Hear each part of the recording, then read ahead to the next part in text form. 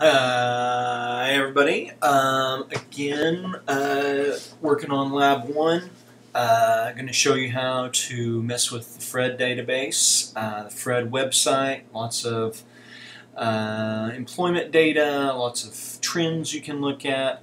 It's kind of a messy website, so let's see how to do it. Okay, again, this is a Lab 1 type deal. So you come on down here, Lab 1. Here's the explanation, kind of talking about how to calculate rates. This one is the instructions. I give you the link to the FRED website. Okay, basically the instructions here are, I want you to take two indicators related to unemployment or the workforce and create a graph with it and write about it. Okay.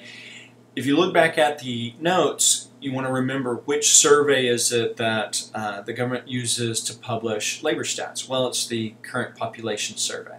So you're going to use that data yourself. You click on there, okay, and basically I want you to either look at, compare labor force participation rates between two groups, I want you to compare unemployment rates between two groups, or I want you to compare duration of unemployment between two groups. Okay, so I'm just gonna do a labor force participation one to give you the idea, but I want you to choose which one you're most interested in. Okay, so you click that.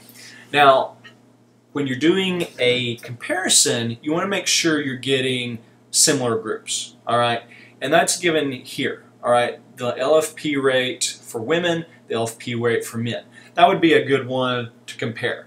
All right, or you could do this by race. Here is LFP rate for Black or African American, and you would want to look for exactly the same one for a different race. LFP rate for white.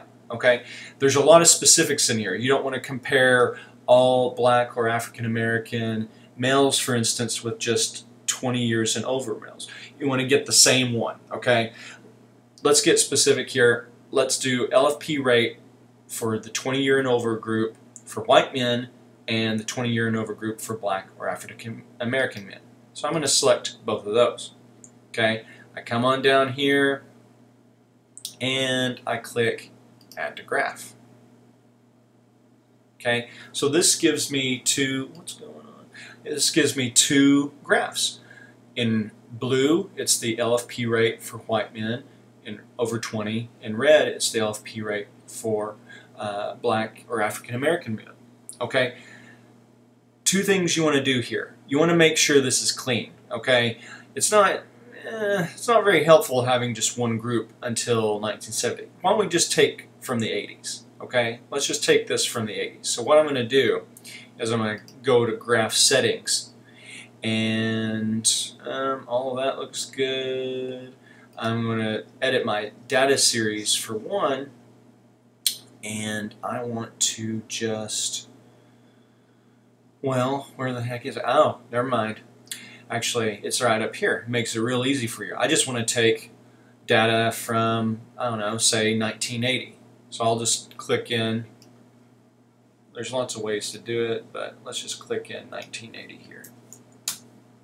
Okay, so this gives me the data from 1980 till right now. And now you want to export this graph, put it into your deliverable, and write a paragraph about it. Okay, who has the higher rates? Okay, what are the rates doing over time? Do different things to compare. But let's export this thing, and I don't want the data. You know, if you want the data maybe to do other stuff with it, that's something else. But what you want is the image. So let's export this as a PDF. Okay, and then you can right-click it or go to Save As. Let's save this as a file.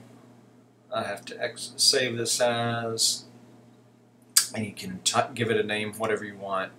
FRED graph. I'm going to save it to my desktop here, and there it is on my desktop. You can drag and drop it into a Word document. Here, I'll open up Microsoft Word.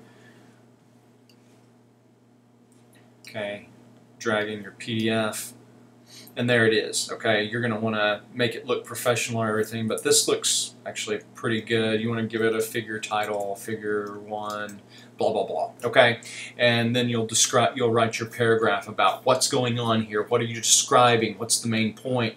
Is labor force discrimination changing over time? What's going on? What years are you talking about? All these types of things to describe it. So that's how you use Fred. You choose any two indicators that you want to compare, and make it look nice, make it sound interesting, all that stuff. All right, that's it. Goodbye.